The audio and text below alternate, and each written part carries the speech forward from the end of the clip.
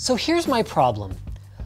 I get subpar battery life out of Samsung phones specifically, and it's something that has been an ongoing issue for me for years. Sometimes it happens right away, but other times it takes a while. So in my Galaxy S6 video, for example, I talk about how it has better battery life than its predecessor.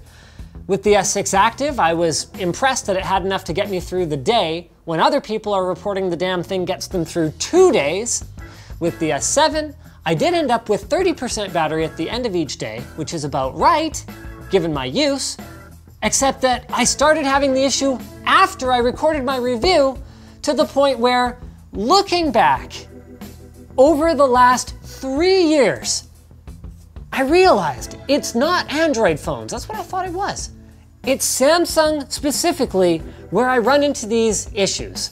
And I even talked about it at a video back at CES this year that went up on Unbox Therapy. Which smartphone is in your pocket and why? So I'm on the Pixel 2 XL. My Galaxy S8, something I have installed on it is making the battery drain really fast. I haven't had the time to deal with it. You sound like the most reluctant Pixel user I've ever heard in my life. So Samsung actually reached out after having seen that video on Unbox Therapy. For whatever reason, they didn't notice any of the things that I've said on this channel. The S8 had middling battery life from the get-go. Battery life on the phone that can do it all is just not that impressive. And asked to help. But even though it's been over 6 months since then, we still haven't come any closer to answering the question of why is it that every time I pull this thing out of my pocket, it's hot.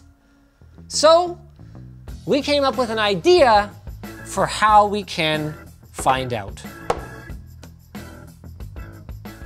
And we'll tell you about it after this message from our sponsor, CableMod. CableMod's configurator now lets you select your own customizable RGB backplates for your SSDs and GPUs to help enhance the look of your system. Check out the link below to learn more.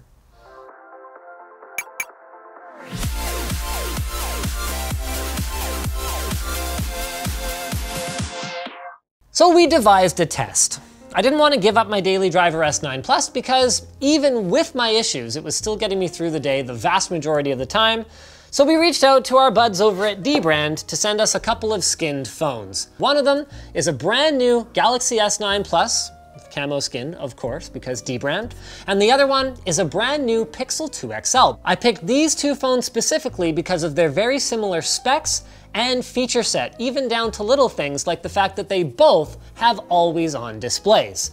Also, I had been using the Pixel 2 XL before working on my S9 review and had not had any battery drain issues with it, even with the same app loadout. So, let's walk through what we did to these phones. I actually handed my daily driver S9 Plus over to James, and he loaded both of them up with as close as we could get, at least just kind of looking at them and comparing to what I use on my daily driver.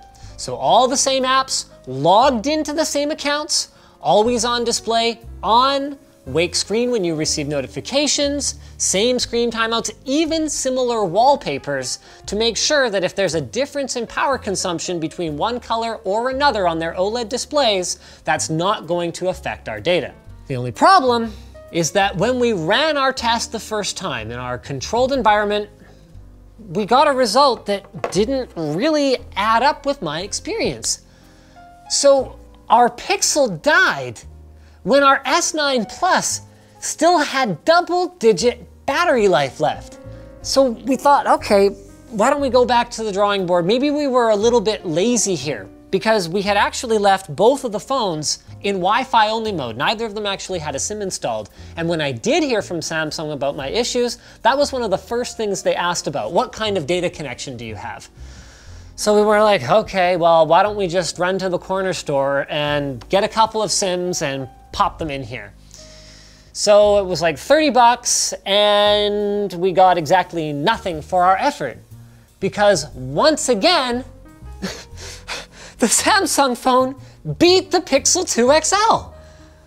Finally, we went, okay, I guess let's bite the bullet and run out and get more expensive SIMs with data, which actually adds some inconvenience to this whole thing. Like, we've actually been working on this video for almost 2 months now. First we had to spend more money. Then we had to wait for the phone's billing cycle to refresh so that the data would come online. The point is, after all that, the results were still the same. So, finally I gave in and I said, okay, James, here's my daily driver S9 Plus. Why don't you compare it to yours? When we did that, my phone died while the other one still had 80% battery. So it's not in my imagination then, because the only other explanation here would be that my S9 Plus, which, and this is really interesting, when you actually use it heavily, doesn't seem to drain any faster than any other phone, but my S9 Plus, when it idles, either has like a craptastic battery with basically no real world capacity, or there is something about my specific way of using it that triggers this behavior. And unfortunately, we're at the point now where we kind of have to just go to you, the public, with this and see if we can get some kind of action from them, because I can tell you guys, I haven't actually heard back from Samsung in over 2 months, even though they were corresponding with me before and asking me, you know, questions that seemed like they might care, like, oh, well, you know, how are you connected to data, and can you send a screenshot of your battery usage? Because that's the most frustrating thing about this entire experience. The fact that we can't pull any useful data off of the phone. When we look at the battery usage, sometimes we might get a hint. Like, here's a screenshot that shows Facebook Pages Manager using about 1-point-something% battery per hour. But that still doesn't account for the difference, and the whole thing still doesn't add up to 100%. Plus, I also have screenshots that I have also provided to Samsung that do not have any kind of indication of what's consuming it. So, the TLDR is this. Over the years, I've thought that there were either issues with Android battery life management or Samsung's battery life management, but every person that I've talked to is having a perfectly good experience.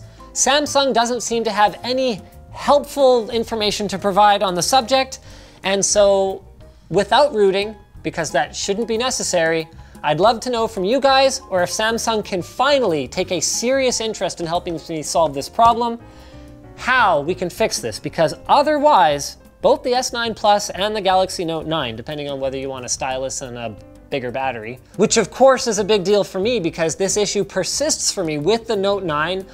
This one's sitting at 53%, even though I charged it last night. I've hardly touched it today, and I don't even have my SIM in it. So, like, honestly, I feel like I'm rambling a little bit now because I'm just frustrated. You know, we were really hoping to come to you guys with like, aha! Here's the one app that kills your battery. I mean, who wouldn't click on that video, right? Or like, here's the perfect storm of apps that kills your battery life. But without endless trial and error, we just can't seem to get there. Like, I just got nothing else. I'm just sad. I just want to use this phone and have it work properly. Speaking of working properly, you know what works properly? D-brand skins. I mean, they're just a piece of high-quality 3M vinyl. How can they not work properly? You go on their configurator, we'll have that linked in the video description. You pick which device, and they've got all kinds of stuff they support. Phones, game consoles, game controllers, laptop computers, all kinds of great stuff. You select which colors and textures you want.